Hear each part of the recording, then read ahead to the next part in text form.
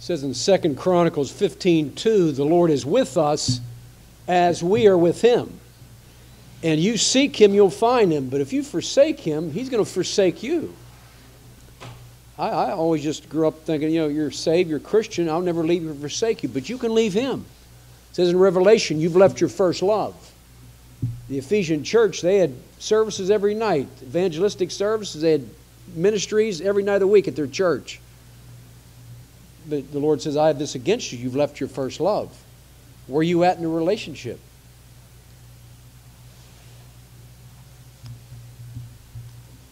Just before I came here, we've had a lot of car problems lately, and the wheel bearing we just put in a week ago was bad out of stock, and I stopped at the store there, and they were going to give me about $175, about $100 part and switch them out. And my first instinct was, wow, that's nice. Switch the same part and give me a much, But I told the lady, there's a part of me that just wants to get over there. But then the Lord comes. And I said, that's not, you're not giving me the same one. I don't want you to cheat yourself. But I wasn't always like that. It wasn't always like that. But may we be honest and upright. He knows everything, as Mike said. He knows what's going on in our life. So let's start out in Job. Want to continue in Job. I remember at a previous church there was when we would bring in members, they would share a testimony, and then you would ask him if you have any questions, but he didn't have any. But after it was over, he said, jokingly, he said, I was going to ask you about predestination. Give me a definition. This was 25 years ago, but people predestined. Some people believe that false doctrine that if a person has 8 kids, you're around a table with your parents, God's predestined you 4 to go to heaven and you 4 not. The call was to all of them. There's a guy working, the Lord's leaking on him. I mean, he says to me, I don't know why God chose me. His brother's been in and out of jail. I don't know why God chose me. I says, I can tell you that real simple, because you chose Him. You chose Him. So it's your choices. The call goes out to everybody. And the predestination is every one of you, I can tell you your predestination is to be conformed to His image.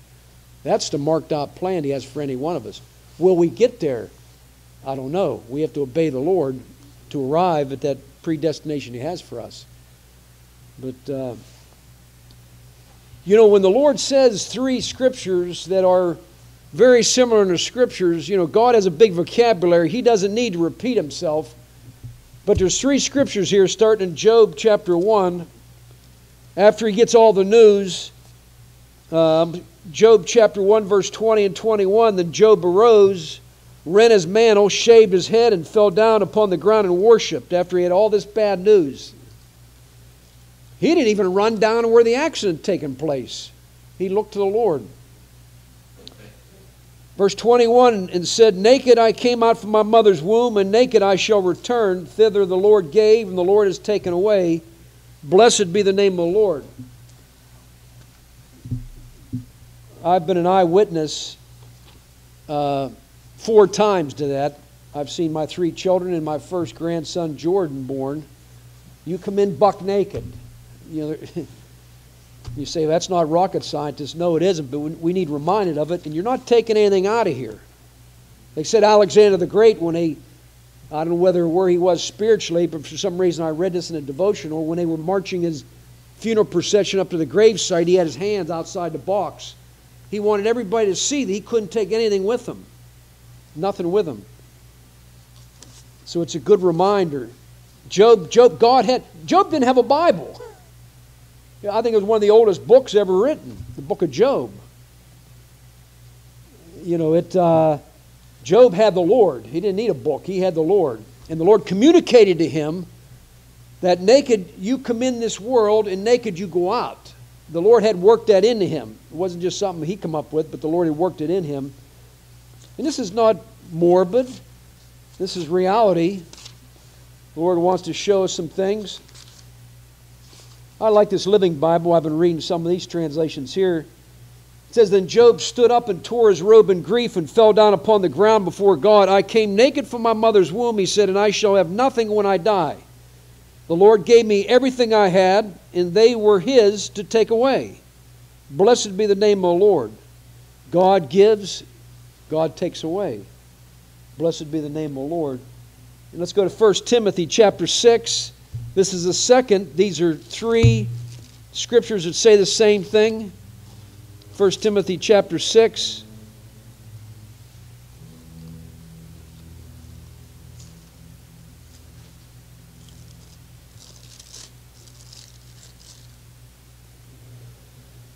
First Timothy chapter 6, we'll start in verse 6. Godliness with contentment is great gain. We could stop right there and preach a message on that.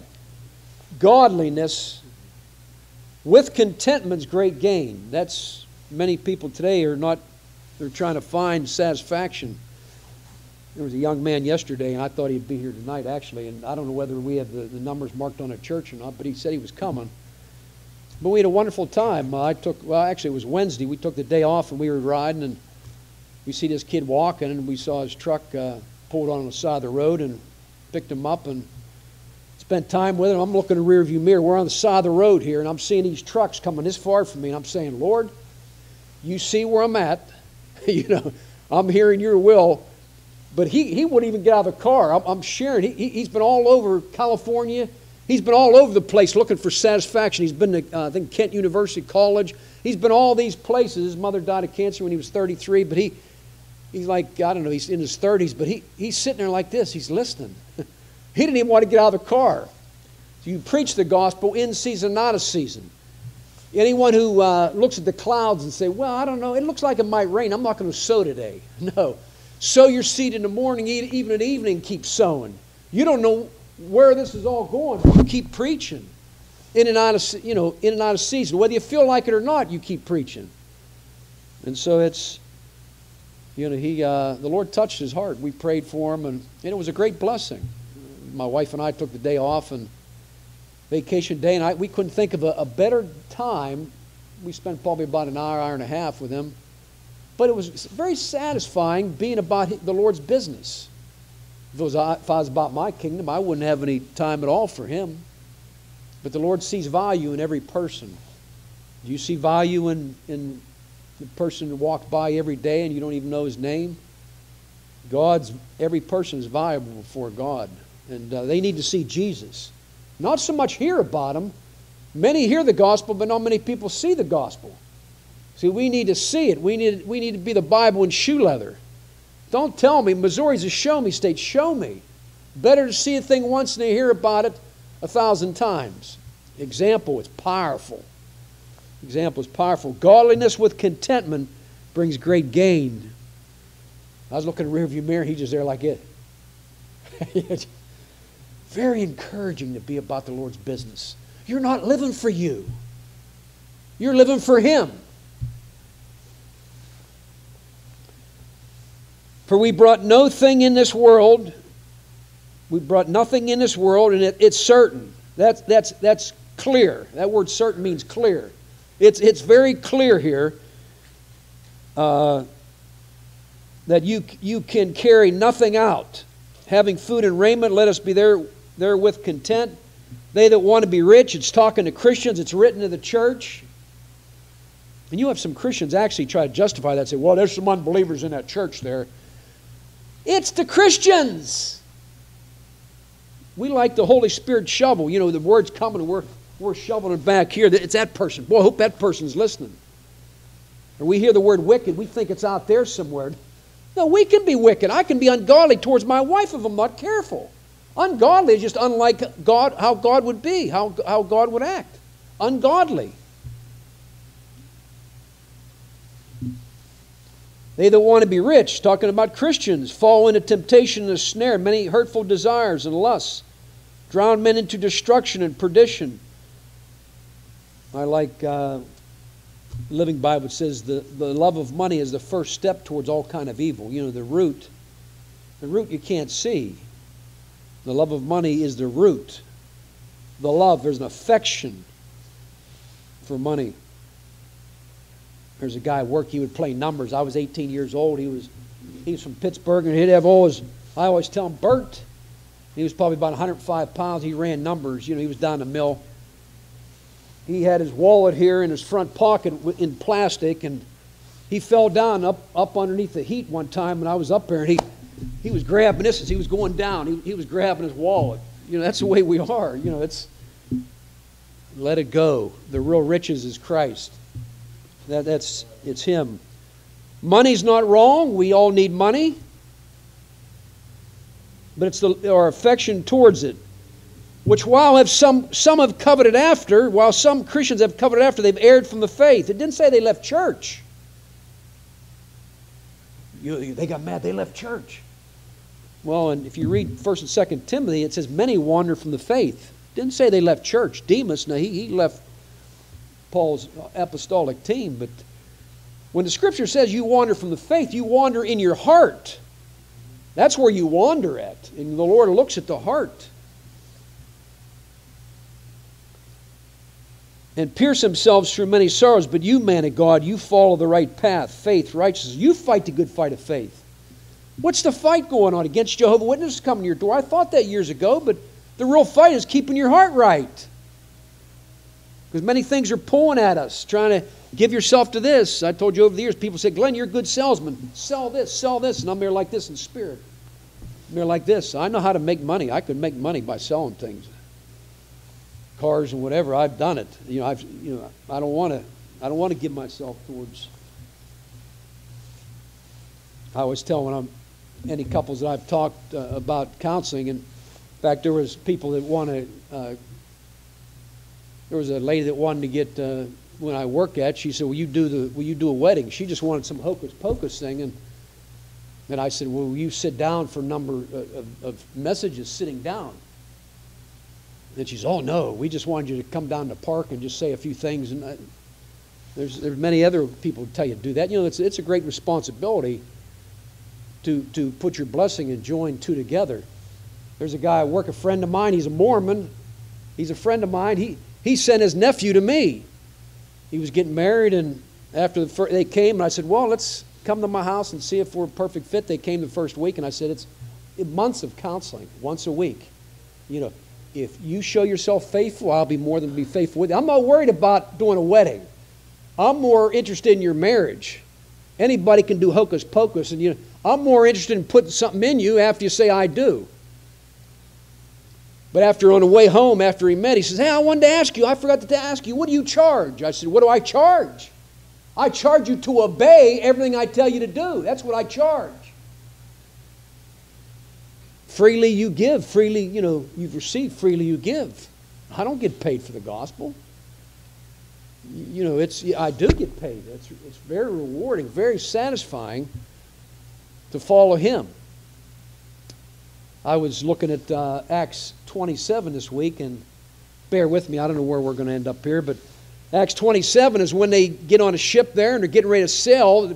Paul's going into Italy, I believe, get to stand before whoever, Caesar, whatever it was, and they get ready to go, and the man of God says, "Hey, it's bad weather. You don't want to go. There's a lot of harm and loss going to take place." But, it isn't just some people there that was on a boat.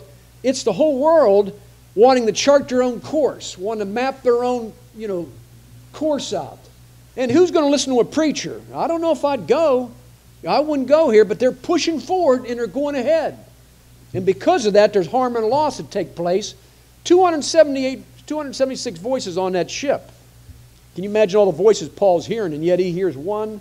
He's got an ear for the Lord, for that small, still voice. The Lord spoke to him through the night and said, "Take heart, brother, and we're all going to be saved here.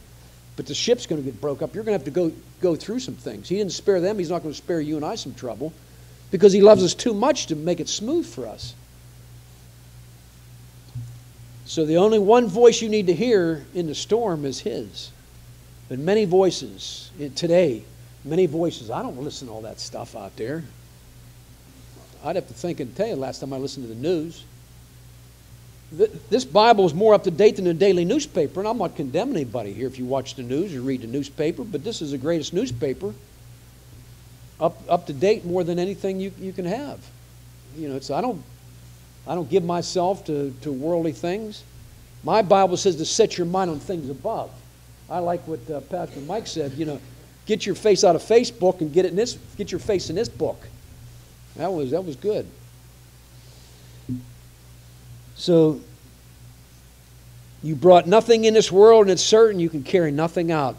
Seen a guy on a red-eye flight. He came into Pittsburgh, and I was a utility person years ago working up at the gate, and there was about 10 of us. Early in the morning, a red-eye flight is coming in from the coast. Everybody would have a certain job to do when it hit the ground. Some person would be the front galley, back galley. Some person dumped the labs, clean the windshield. But this one came in, there were sirens all over the place. There was a medical emergency. A guy flew the whole way, he had no problem. He was in first class. And he went in the bathroom, and they were getting ready to land. I don't know the time frame, how long, but they were getting ready to land, and she knocked, "You okay?" And he knocked back, and all of a sudden, he fell against the door, and he passed away in 10 minutes. I wanted the rear galley, Tony, but I had the front galley that day. And I saw his shoes, he had change scattered around, and I said, "What do you want me to do with these?" He said, "Just stick it in the bag and throw it out." You talk about wisdom, you can learn wisdom just by observing. You know that. Just by observing, you can learn wisdom proverbs, so just by watching. But I saw how he was 42 years old. I asked somebody a couple weeks after that, a police officer, said, "What did he pass away from? An allergic reaction to peanuts."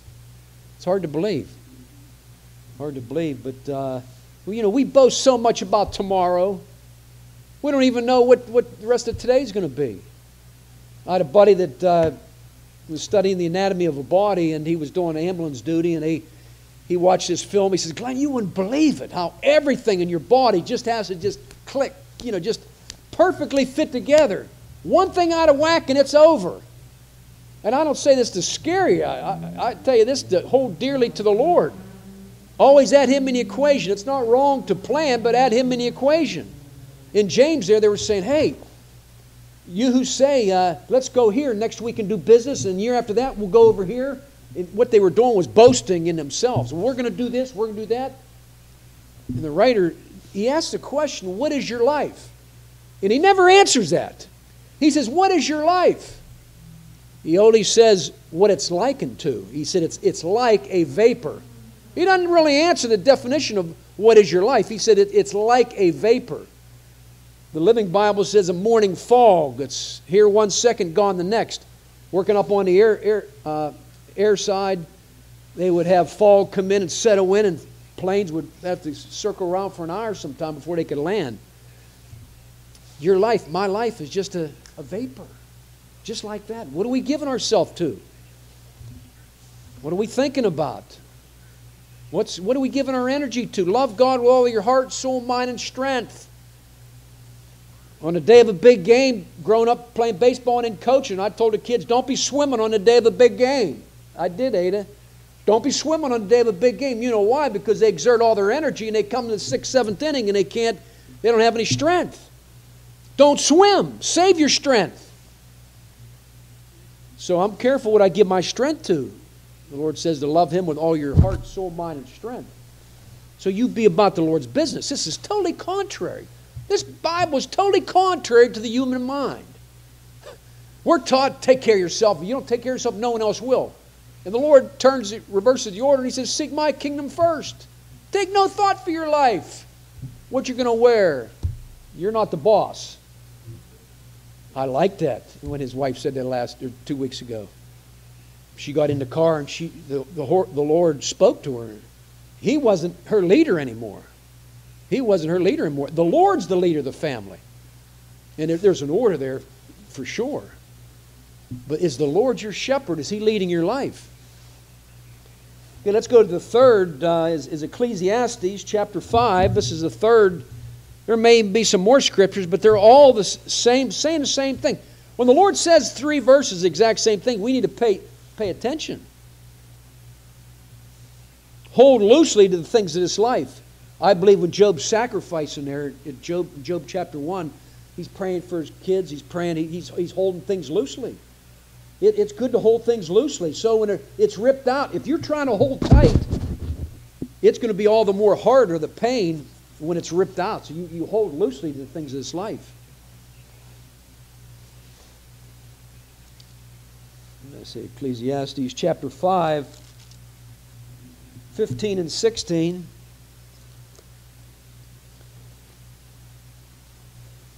I'll go back here, verse 12. The sleep of a laboring man is sweet, whether he eats little or much. If you don't have much, you can sleep good.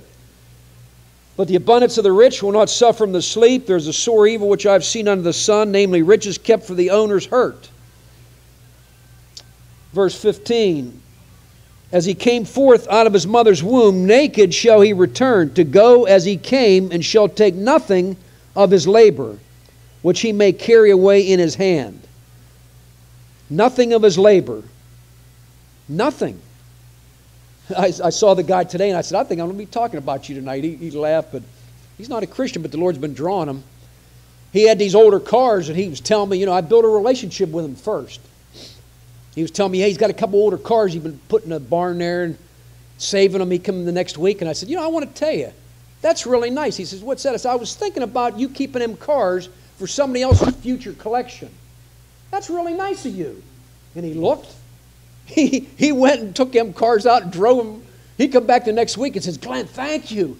I'm enjoying it. I'm enjoying driving them cars. My uncle, who was a good man, 48 years old, I remember early in my marriage, I was maybe 18, 19, we went out and he was building this great big house. He bought one house, sold it, built right beside it, sold it, and he was building a great big house in the back. And it's a great big barn, and he kept every car part he ever had, every car. He said, come here a minute, I don't want you to tell anybody this. And he had everyone in there. I asked his sons recently, probably about 2 years ago, have you done anything with them cars yet? He says, no, they're still. Where's your treasure at?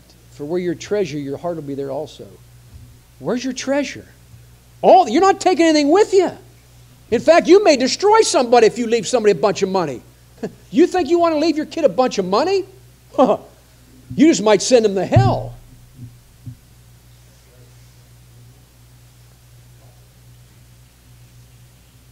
Ecclesiastes chapter 7. I'm not saying don't help your kids out. We help them. We've helped them. I've helped them to my own hurt, my own kids. No, don't think I'm being cold. Ecclesiastes chapter 7. Job was made better because he was sorrowing. See, we want out of a situation. We want out. The Lord says, no, I got you where I want you. I want to develop you in the situation. See, you want out, you want out, you want out. No, I want to develop you. I want to change you in the situation. Remember the guys in jail? If they're dreaming every day, I can't wait to get out, can't wait to get out. I've had some guys tell me their brother-in-law's in, and he can't wait till he get out so he can start partying. Can't wait to get out. Well, if that happens, a couple years you're in there, you're not going to glean anything in here. Jennifer with her cancer says, Dad, I'm not saying get me out of this. I want to rid of the cancer, but change me, develop me, mold, shape me. I want out of here, Joseph says. Remember me. Remember me. And he was trying to get out of there, but the Lord brought him to a place that he said, if I stay in here the rest of my life, if long as you're in here with me, I like the Lord says of Joseph, the Lord was with Joseph. You know why the Lord was with Joseph? Because Joseph was with the Lord. He is with you as you are with him. Oh, I'm a Christian. He's with me. Is he? Are you with him, Christian? Are you abiding in him? You dwelling? You remaining? Best verse in that story in Acts 27, Paul haulers over the ship. They're trying to cut out and get away from afraid the ship was going to bust apart, and they're getting a little boat there, and he hauled her down. He says, unless you abide in the ship, you can't be saved. That word abide means dwell, remain, stay. Same abide in John chapter 15. So it's Ecclesiastes chapter 7, verse 1. A good name is better than precious ointment. The day of one's death is better than one's birth. Oh, I remember looking in all the babies there. Most of us have been there. Oh, look at all the kids. There's the blue ones and there's the pink ones. And, the day of one's death is better than the day of one's birth because they're all newborns, but the end of that matter, of what choices they made in life and where they ended up, there was one that was born, and I had to thank the Lord, not that he was in trouble, but hopefully he found the Lord in jail, but there was somebody of a great, in the area, a sports guy. If I said the name, you'd know it, but his brothers had a baby in there, and I recognized that. And I saw, I don't know, maybe 10 years ago in a newspaper where he's on drug, he's in jail and everything. And I thank the Lord in my heart, not because he was in trouble, but because the reward of following the Lord in your life. And don't worry about if your kids are not following. You obey the Lord. Your focus is never to be the kids. If you have kids that are wayward, get your eyes off your kids. Get your eyes on the Lord. Obey the Lord, everything he tells you to do. Jesus' mother told the servants, whatever he tells you to do, do it. That's how you reach your children, by you obeying every word that comes to you. I've tried to change them. I've tried. Well, give up trying. Peter fished all night long, didn't catch anything. When the Lord gave a direction there, they caught fish. So you just got to obey the Lord in your life. Don't worry about over here, over there. We have the day of one's death is better than the day of one's birth. It's better. This is strange. God's ways we need converted in our thinking. We need metamorphosed. We need converted in our thinking. He says it's better to go to the house of mourning than to go to a house of feasting.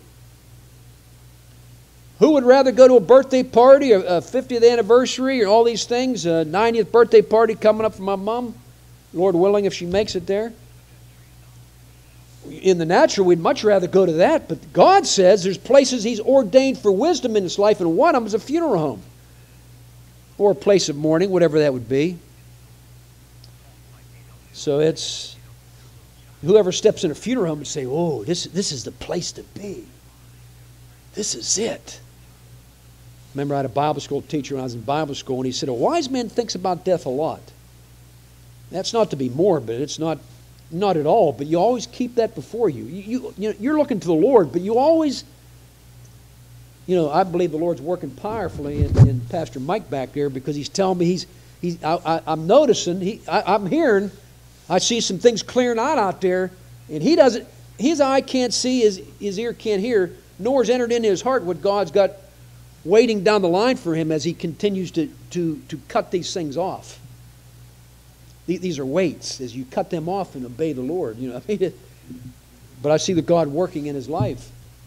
I see him him speaking here just briefly. He's got some substance there. The Lord's working in his life. I still think the churches around the cemeteries, not that you got to have that, but here you couldn't have it. But I think it's wise, in the country there where the cemetery plots around the church, so you're reminded when you come to church. You're reminded every time you come. You're reminded. It's a good place. It's good to be reminded. Your time is short here. Don't give yourself to vanity. The psalmist says, let me take my eyes away from vanity. All these things are just stuff, just going to be left behind. My uncle, going back to him, he passed away at 48, cancer. I think things are still in his barn there. I'm not faulting him at all. I'm just saying, what are we giving ourselves to? There was a guy at work years ago that he was burning candles on both ends, working overtime. He was playing racquetball, and he was a mechanic. And I can remember he had a birthday around that time, but I can remember he was with his son. They were in a racquetball tournament there, and he was working like 4, 5, 6 doubles in a row. And he was around 50 years old. But he was playing racquetball, and he had a heart attack, and he was gone before he hit the floor. He was gone. Gone before he hit the floor. I lost 3 friends right prior to their 50th birthday. 3 fairly close friends. The one, I just stepped in my church on a Sunday morning, and her son called, and they said, Dad just passed away. So I went out to the house out there. I'd never been to the house before they'd taken a body, and I went up there, and it was very sobering. I remember as a kid, my mom taking me to funeral homes for my aunt. I can remember they'd take me up to the casket, and I'm there like this. In spirit, I'm there like this. But it says it's a good place. It's a good place. The living lays at the heart. There's a girl that I work with that says, I don't do funeral homes. And I asked the Lord one time, why don't you do funeral homes? Or why don't she do funeral homes? And the Lord showed me, because she doesn't want to see her end. She doesn't want to see that the time is quickly passing by. Redeem the time. Make the most of every opportunity, for the days are evil. Meditate on the Word day and night. You can do it whatever you want with the rest of your time. There isn't any, because you're meditating on the Word day and night.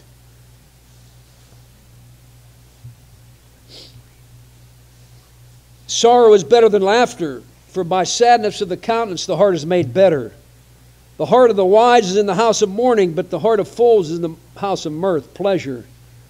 So Job is coming into great wealth as he's keeping a relationship, as he's loving the Lord through it all.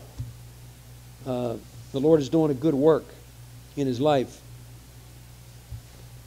I had both great opportunities to share it.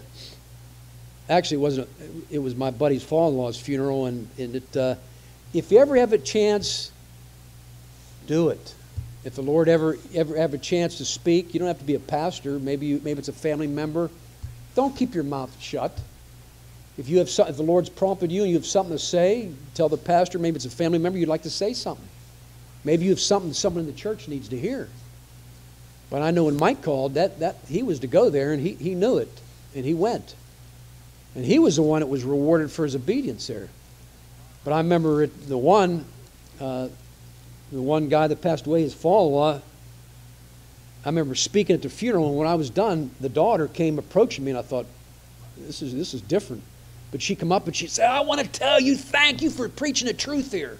We all needed to hear this. Very satisfying. The greatest messages, I believe, is really at a funeral. You don't hear anybody talking about their 401k. You don't hear anybody talking about over here the world affairs and everything and what's going on overseas. And it's a very low place. The heart's in a good place. God had worked that into Job. The Lord gave, the Lord taketh away. All that I have is from you, Lord, everything. My very being is from you. Naked I came, naked I depart.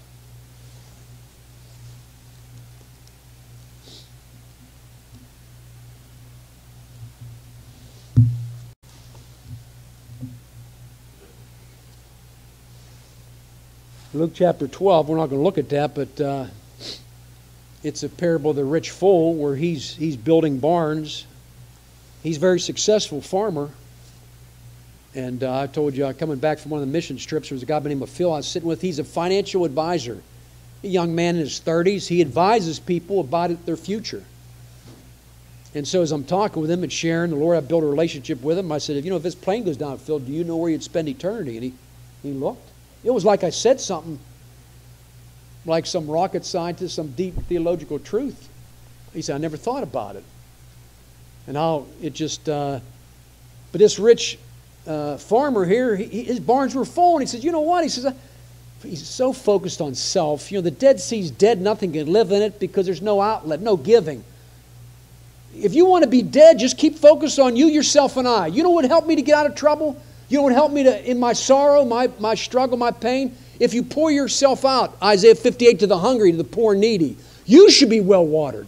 The Lord will guide you continually, and it goes on and on. But as long as we're poor me, myself, and I. But Nabal was dead. The word Nabal means foolish. He was focused on himself. He wouldn't share any of his food with David. So it's Jesus. It's about him. It's following him. So the rich farmer says, I know what I'm going to do. He's thinking within himself here. He knows enough not to go around telling people. He says, this is what I'm going to do. I'm going to tear these barns down. I'm going to build bigger and bigger barns. So I'm set for the future. I can eat, drink, and be merry, and I'm set. I can kick back and relax with ease. And the Lord says, you fool. You fool. You can be a Christian and be a fool. The Lord says that. I always thought when it says a wise man and a foolish man builds his house upon the rock and the foolish man on sin, I always thought that was saved and unsaved. It can relate to that, but it's saved and saved. You come there week after week here, and that was a nice message, but you don't ever apply it to your life. All you are is a hearer. The preaching of the gospel is not conclusive in and of itself. It's the preaching and the receiving. As you do, the preaching and as you do the word, don't be deceived, brethren. Don't be deceived. And all the way through the Scriptures. It brings me to mind on a Sunday morning at the Lester household, probably 30 years ago now. My nephew was staying overnight. It was Sunday morning, and I'd say, hey, this is a day the Lord has made. That's how I'd wake him up, and my sons would be, they wouldn't even move, and my nephew was there. I woke him up, and he got up, and he got dressed, and he was out at the table eating breakfast. This was a Sunday morning. I went, wow. I said, you can stay here anytime you want. I told him it was time to get up. He moved on it. He responded. He was out there. And my sons are going, moving on the Word, obeying what He's speaking to you. He's speaking to you right now. He's speaking to you about something. Do whatever He tells you to do.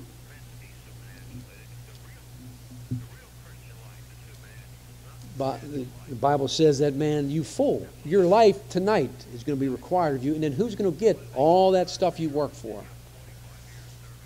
So it's, man gives his energy and strength and spends and makes money and builds money and builds up, and only to pass it on. And if you're not careful, I think it was Billy Graham. I like that. He said, I'm not passing on a bunch of money to his kids and grandkids. I think he gave them a little piece of ground. I think he gave them something, each one of them. He didn't leave them all a bunch of money. He put it back in the ministry. That's wise. Oh, you're not taking care of your family. Who is your family? Those who do the will of God, that's your family. That's who your family is. Jesus, your mother and brothers are outside. Jesus looked right at him and said, who is your mother? Who is your brother? Those who do the will of God. We ought to be closer to them who are obeying or in the will of God than we are even our natural, if that makes any sense. Okay, I'm going to go a different direction here. I want to talk about how Job withstood all these religious people. The answer of a good conscience, I thought of Mike when he says at the end many times, is everything clear? Is everything clear? Job had the answer of a good conscience through all he went through. These guys bombarded him over and over and with evil. You must have sin. Your kids must have sinned, or God wouldn't have did that, or you this, there, and that. As the book goes on, Job's getting seemingly more stronger in the Lord, and the speeches of the men are tailing off, so to speak. But the answer of a good conscience before God, there's a strength. Daniel was, when he heard that the word was proclaimed, he was squeaky clean. They couldn't find anything wrong with Daniel. Boy, what a testimony. Hey, what about that Pam? We can't find anybody that would say anything. She's squeaky clean. We got to find something against her God. And they made a decree up to just try to, and Daniel, knowing full well about the decree, he opened his windows up and he prayed. He was one of an excellent spirit. He had the strength of a good conscience. He was right before God. He was right, and he was the strength of a good conscience. We're going to look at that. Let's go to 1 Timothy 1. There's no way that he could have withstood all these religious. You know, when you go through things, it doesn't hurt for someone to try to encourage you instead of pushing you down. I've said this before, and I'll say it again, but somebody said to my wife, said it to me, but she was just getting in the car. You wouldn't believe us, Amos. They said, I know exactly how you feel about your daughter. We had to put her dog down recently. I looked at him and I said, are you serious? I said, are you serious? But with the Lord there, he's right away. Father, forgive them, for they don't know what they do. And you have to do that. You have to say that. Not just say it, but it's got to be out of your being. He didn't just say that once, by the way. We miss it in the Greek there, but it's Father, forgive them. Saying, Father, forgive them. Father, forgive them. Father, forgive them. So someone actually said to my wife also, do you know that she won't even have to go through the teenage years with her kids? True story. Now, I think they were born-again Christians. Well, at least the one was. Religious people. Religious Christians. Don't be religious. Be one who just sees your need for God. Don't throw stones. God doesn't send you out in this world to condemn the world, but through your lives that you bring others to salvation. He doesn't send you out to condemn the world. I know John 3:16 is a great verse, but John 3:17 is every bit the better of it.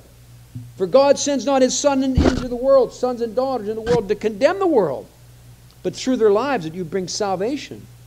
So when everybody's talking about the government, you're not. Everybody talking about the bosses, you're not.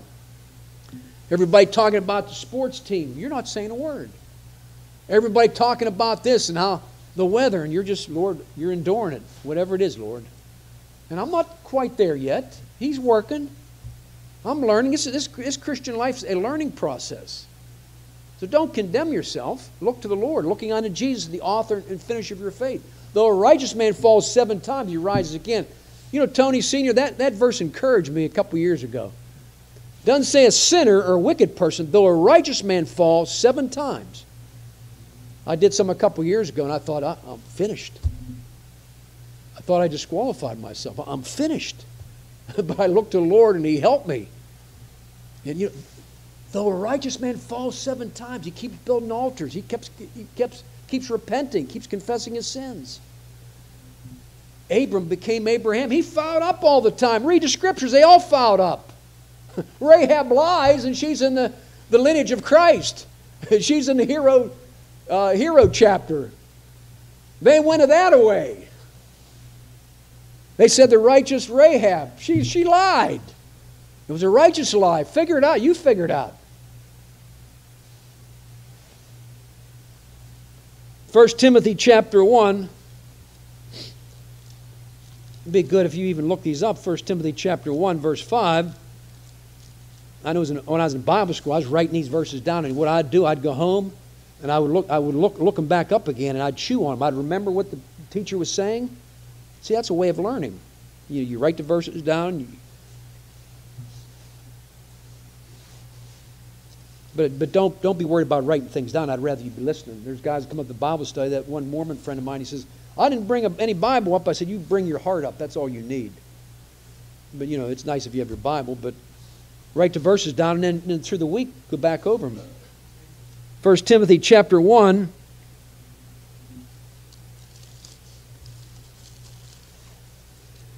We're talking about the conscience.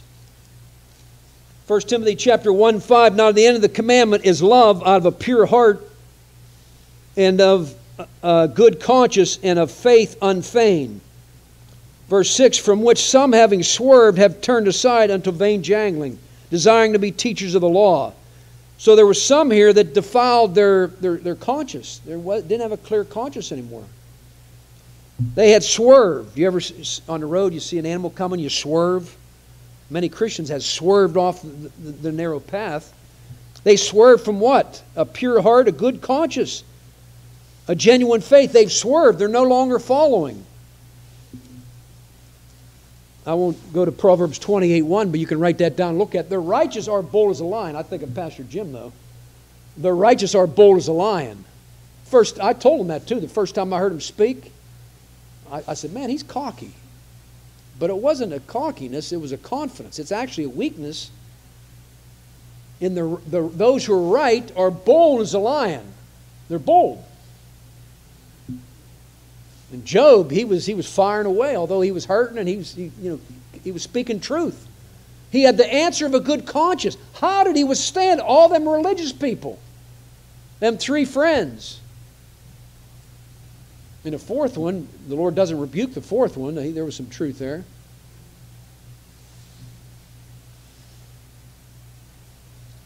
Acts 23:1.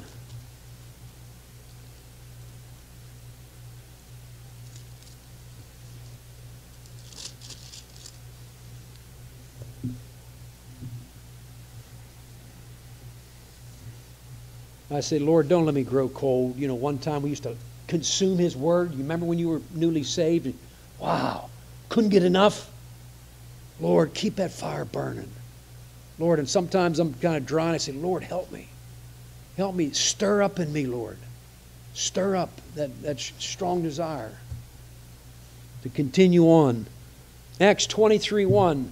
And Paul, earnestly beholding the council, said, Men and brethren, I have lived in all good conscience before God until this day. And some high priest smacked him in the face for saying that. You know, Paul says, Men and brethren, unto this day I've kept my heart right. I've lived in all good conscience before God until this day. What's a good conscience? One who's responding to the Lord.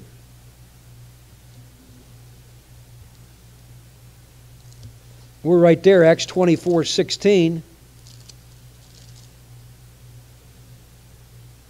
And herein do I exercise myself to always have a conscience void of offense towards God and all men. Paul didn't have to go to the gym, but he exercised himself to always stay right with God and all men. As much as depends upon you. If somebody hates you or me, that's not on me. Unless I've not done my part, but as much as depends upon you, live at peace with all men. You guard your heart. You can't guard somebody else's heart. The only control Job had in this whole book was his words and his own heart. He had no control of anything else. Paul says, I always exercise myself. This was the key to his ministry. Lord, I'm right. I have a good conscience. So that they bring that part up, and this girl come out, and it was a Moog part, a $175 part. And I was bringing back a $123 part. She said, wow, I said, thank you, Lord. That's a Moog part. That's a $175 part. But I said, ma'am, that's not the right part. Why? Because God's working there. He's working there in the little things. In the things you don't think He is. Despise not today of small things. Well, that's just small. If you collect, I work clothes, I owe my income tax, $50. That's just small. Did you spend $50 on, for work clothes and your income tax? All these little things, He looks at all that. You don't lie to that guy there. You don't lie when you exchange a car, you buy a car. You don't lie to the tax people. You lie to God. You want a good conscience before God? That's what He wants us to have, a pure conscience. That's how Job had a right conscience. That's how he endured all that he went through. Elisha and Elijah, they kept saying the same thing. As the Lord liveth, before whom I stand. And then they would go on and say this and that. I don't believe it was just a catchphrase. They were aware they were standing before the Lord. As the Lord liveth, before whom I stand. It's an inward state. You're upright in your heart. You're not falling over. You're not wicked. You're not wickedly turned away. You don't follow your eyes, your own heart. I'm the Lord your God, it says in Numbers. You're not. As Christians, we can be God of our own life. Small g. We can map out our own course. The Lord says that's a wicked sin. I tell the guys down at jail, and even doing weddings, I said, the major sin in the Bible that I see, I didn't see this till probably about 10 years ago, is the sin of you living for you, Christian. You being in the pilot seat, you doing what you want to do, go where you want to go. I'm going to go to this church here because I like it. It's a half-hour church service. You jump out of there, and it's close to my house. It serves. I'm very sad. Bear with me here. Don't get mad at me. I'm very satisfied with it. You may want to go to a church, the Word of God's pricking your heart. You may not feel real good. But God's at work. I wonder how many people go to the church that God's leading them to go instead of the church God has them in. Do we ever check in with the Lord? Where do you want me? I left the church. It was 5 minutes from my house to drive a half hour to church. My family filled a family pew there. My mom, sisters, brother, we all filled a family pew. But the Lord, I met a guy at the airlines, and he spoke the word to me, and I realized, a stir was going into me. My wife, I looked at her, and we were on the same page. We didn't tell anybody. I went to the pastor, and after a year later, I asked him if I could go to Bible school. I came under him. I asked him if I could go to Bible school. Isn't that strange? I asked him to go to Bible school down in Hopewell. I wanted to come under him. See, there's some people who won't submit to anybody. I submitted under him to go to Bible school. Then after I was done there, the Lord really started stirring in my heart to leave the church. And I said, Paul, can I see you? 3 years later, after I graduated from Bible school, as I was graduating, I said, Pastor Paul, can I see you? He said, yeah. And I said, Pastor Paul, the Lord is leading us out. We are leaving in the will of God. The Lord showed me already. Following the Lord, He gives you vision 10 years down the road even. When the Lord led us to send our kids to the Christian school, the Lord led that. He said, if your son goes to Blackhawk and comes right up through, he's talented. Everybody thinks their kids are talented. My younger son was talented. He was coming up through John Miller, And the Lord showed me he could get a scholarship. Even my dad said, he's good. He's good. Scholarship, college. Meets a woman out in Idaho that doesn't have any fear of God. I've missed it. We followed God's leading. I couldn't lay my head in my father's lap. I drove old cars so I could send $400 a month to pay it to Christian school. That was a lot of money back then. I like my dad, he reinstates with my kids. You know, your dad could have many new cars. He could have many new cars, but I saw value in my kids. And that's not, don't condemn yourself. Right away, you're thinking right away, you're condemning yourself. But you see value as you're following him.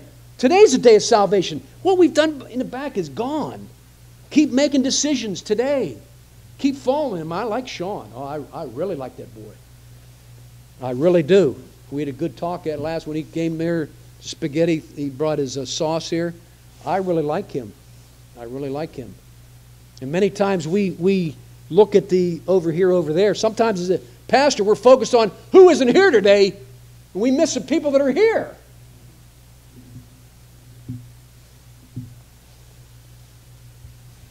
But I never drove any junk. I remember being the same way. If we're good parents, a good parent remembers how they were when they were young. I'd duck down. My brother would have a push-button heater going into the high school, and I'd push down, or he'd have a push-button heater. I'd duck down, make sure nobody saw me. 20 years, I don't know how many years later, 20 years later, I'm pulling in Dairy Mart there, and my daughter sliding down the seat. I don't want anybody to see me. There weren't any fenders waving. There weren't any rust. I bought Aunt so-and-so's car, 15 years old, 30,000 miles, buy for $1,000, keep it 10 years, sell it for $1,000. Cars never valued. I told the guys in counseling, I said, and I'm not condemning anybody, you need a good car. You need a dependable car. And please don't misunderstand, but I tell them in counseling, you go out and you buy all these new cars that you're newly married, and at one time you look at the junkyard and everybody oohed and awed. Ooh, wow. Look at the most junkiest car or truck you know of. See it at a junkyard. And at one time, ooh, wow. Look at that car. Look at them wheels. The Lord wants to open up our vision, to see what real value is. All that stuff will rust. Lay not up for yourselves treasures on the earth, but lay yourself treasures up in heaven. That's people. You're kingdom. We're kingdom-minded. We're following him.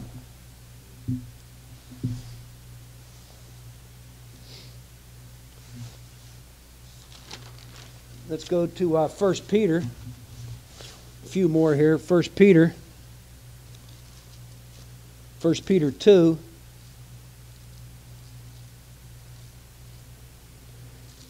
The idea, the strength that was in Job because he was right with God.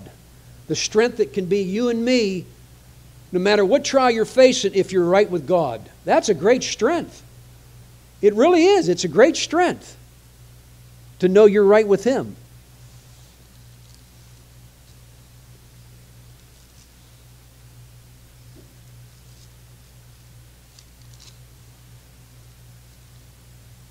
First Peter 2, 19 and 20. This is thankworthy if a man for conscience toward God endure grief. If you have a good conscience towards God and you're going through grief, you're going through problems, heartache. This is even in the workplace here. Suffering wrongfully. You're trying to do everything you right before God and the world's beating you up. The Lord says, I'm looking at your heart. If you're taking a beating for conscience sake, it's good. That's what he says here. It is thankworthy if a man for conscience toward God endure grief, suffering wrongfully.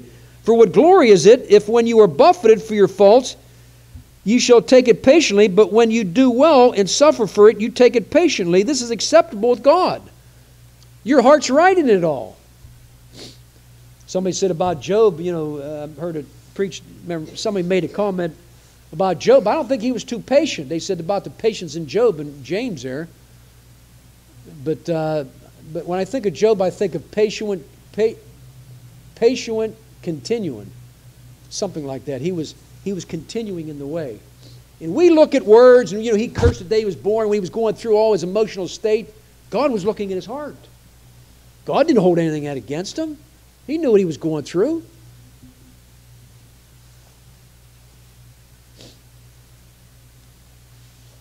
strength of a... And, we talk about the...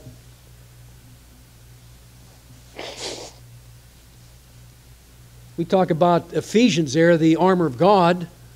I like the girding yourself up with a belt. They used to wear them long girdles, and you gird up your loins with a belt of truth and with a breastplate of righteousness. What's that mean? You're right.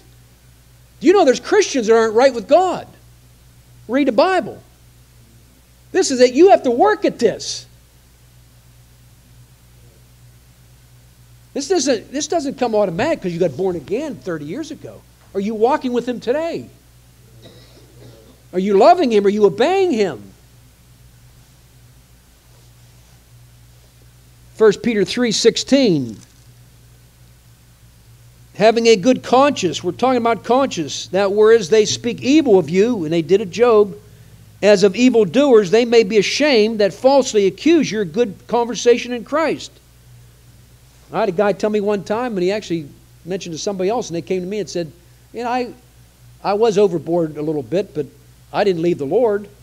I was excited with the Lord. I had some health issues. Can I say I had prostate infections? And I met a guy up at the airport, I'd known him before, and he started telling me about eating healthy and what he's doing. And I changed my fuel going in. It went away. And I said, whoa. And I had a guy tell me and said, hey, you left the Lord. Why is it that we don't ever talk about how you take care of the temple? We know you're not supposed to run around and sleep with other people and all this other stuff. How about taking care of the temple? Huh. Who eats worse than Christians sometimes? I don't want to go there, but I'm just saying. Are we adding to our own misery sometimes? But the point I'm saying is, a guy say to me, Glenn, you're talking about eating that way more than you are about the Lord. I've been accused of being proud over the years. Guy at the airlines whose father passed away recently and gave him a big hug, and he's opening up to me. He's opening. It takes, if I'd heard myself 30 years ago speak like I am now, I'd say you're nuts. But I see the Lord leaking on him. The Lord's working in his life.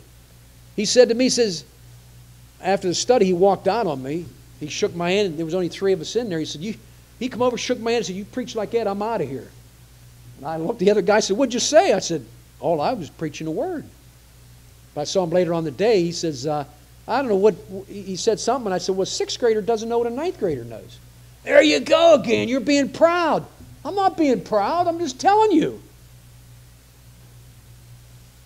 Someone accused Charles Hahn, which was Jake Luffy's mentor, one of his mentors, having something in his heart. And Charles Hahn says, not in this heart.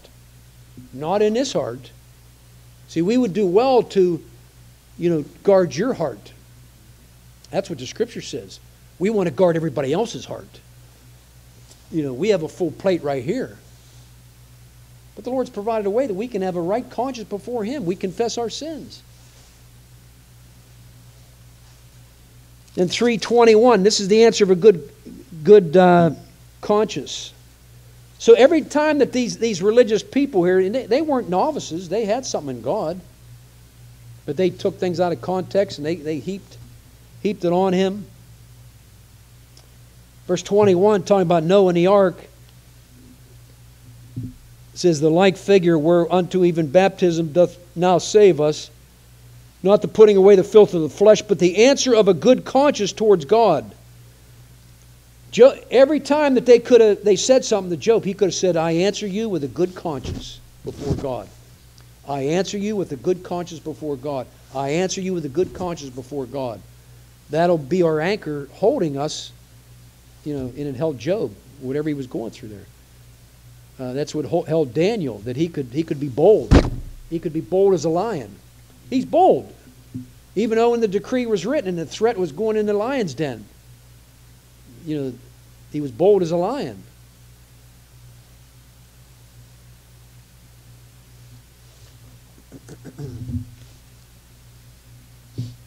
Two more scriptures. 1 John.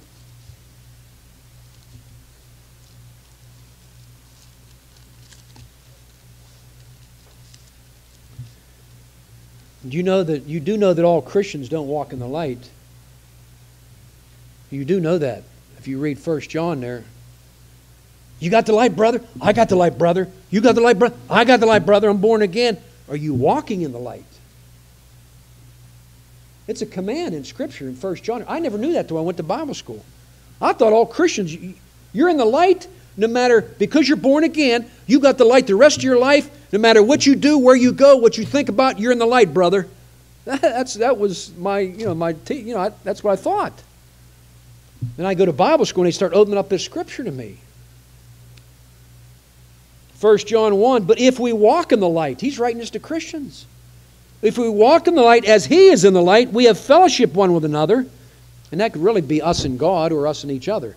As Mike continues to obey the Lord and confessing his sins, I continue to obey the Lord, we have fellowship.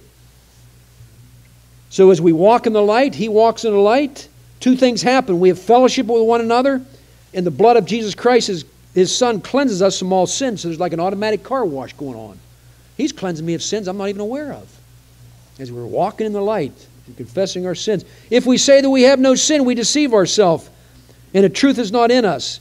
But if we confess our sins, he's faithful to forgive and cleanse us from all that's unright in us. If we confess.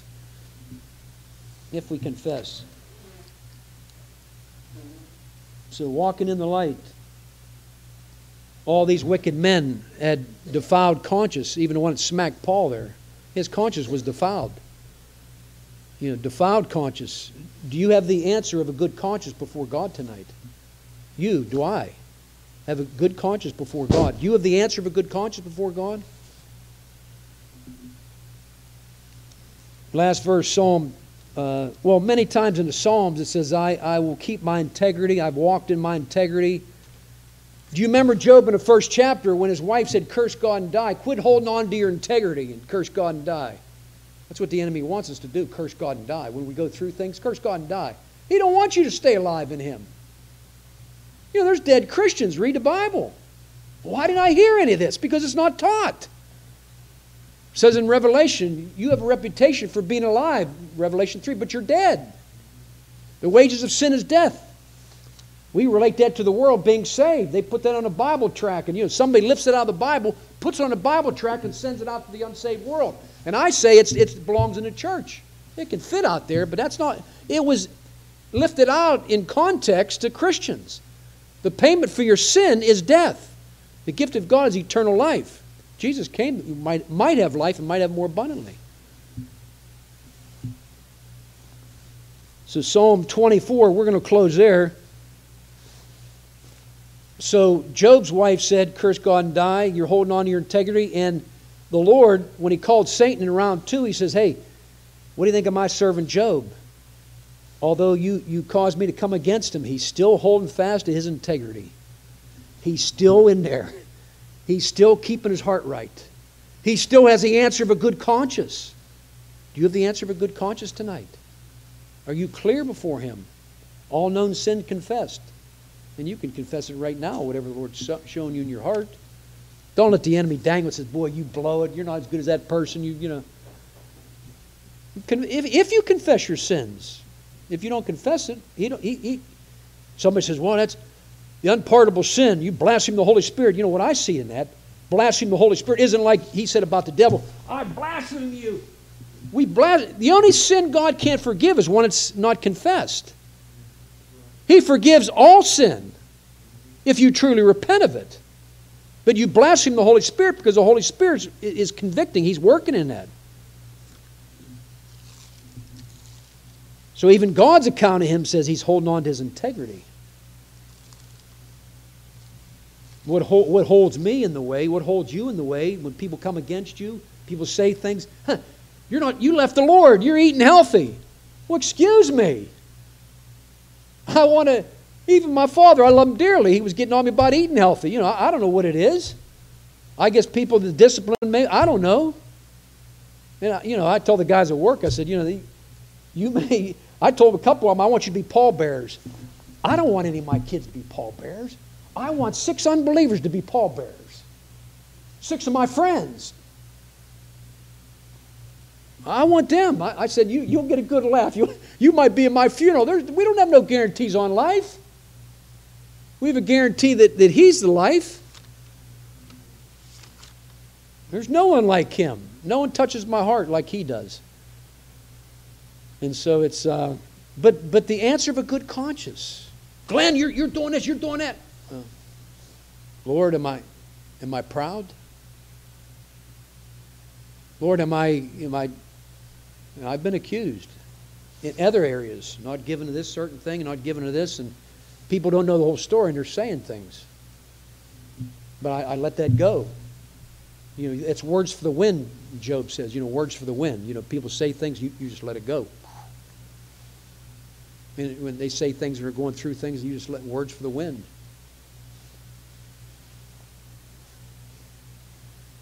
Psalm 15, 1. You can read all verse 5 verses. Lord, who shall abide in thy tabernacle? Who shall dwell in thy holy hill? The psalmist is saying, Lord, who can abide in your tabernacle?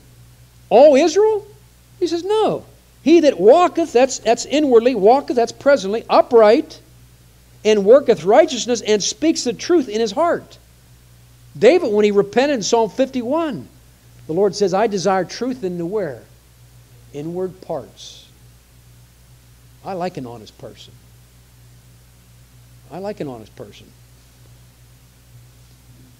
He goes down there and he says, he that sweareth to his own hurt and changeth not. And I sometimes, even as you're holding things out, Lord, what's that mean? My father-in-law, he was cutting some wood for the neighbor. The tree had come down, and he said, can I have the wood? I'll cut the tree up and get it out of there.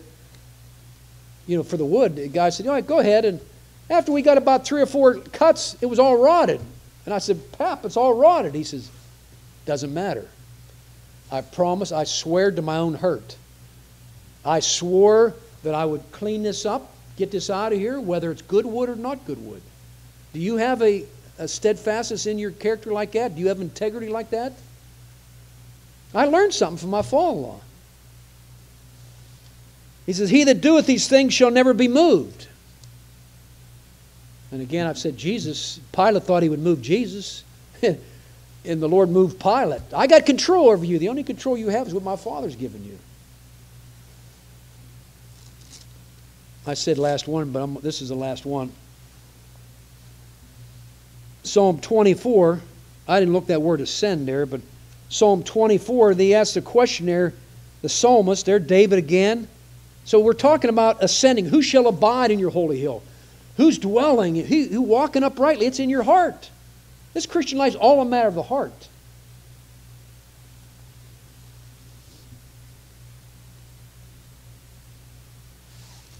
There's a verse in Hebrews 10 that says, sacrifices and offerings I get no pleasure out of. But what I do, I take away the first to establish the second. See, the people were sacrificing offerings and burnt offerings in Hebrews chapter 10 there. They were substituting their relationship with the Lord for doing things. And the Lord says, I got no pleasure in that. I take away the Lord's working all your life to take your will out of the way. You know that. Thy kingdom come, thy will be done. We all say that on earth as is in heaven.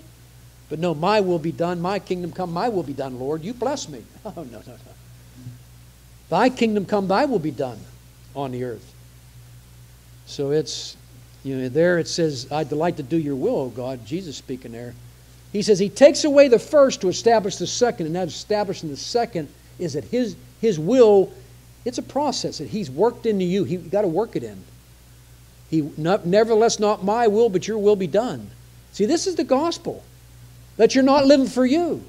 Whether I feel like coming here tonight or don't feel like it has nothing to do with it. It's the will of God. Whether I feel like going to the church I go to or don't feel like it, I'm called to be there. I told my pastor a year or so ago, it's never been in our hearts to leave the church.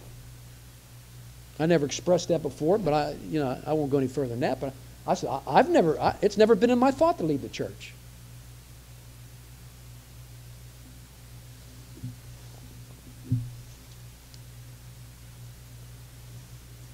David asked the question, Psalm 24, verse 3, who shall ascend into the hill of the Lord? Who shall stand in his holy place? Who? Who shall stand? Who shall ascend? Who should progress, go up? He that has clean hands and a pure heart. He hath not lifted up his soul in vanity, nor sworn deceitfully. He shall receive blessing from the Lord. Well, we want God to bless us. And, it's... Someone asked me one time, why don't you come over here and pray through the house and bless our house? I said, I will. I'll do that, but you bring the blessing in your house by your obedience or disobedience. And I'll pray in each room, whatever it is. You want me to do it, I'll pray. I'll do that. But you bring the blessing in your life or not. You bring the curse in your life if not. Growing up, we always heard about the blessings of God. The Lord is my shepherd. He blesses, He follows you. He does. But what about if you disobey? There's cursings. Paul says something, I'll close with this. Paul says something profound in 1 Corinthians 16, I believe it's 31. At the end there, the last few verses, he says, anyone who loveth not the Lord, he's talking to Christians, let him be accursed. Tell us how you really feel, Paul. So the Lord wants repentance. He's looking for an agreement with them. But that's all I have.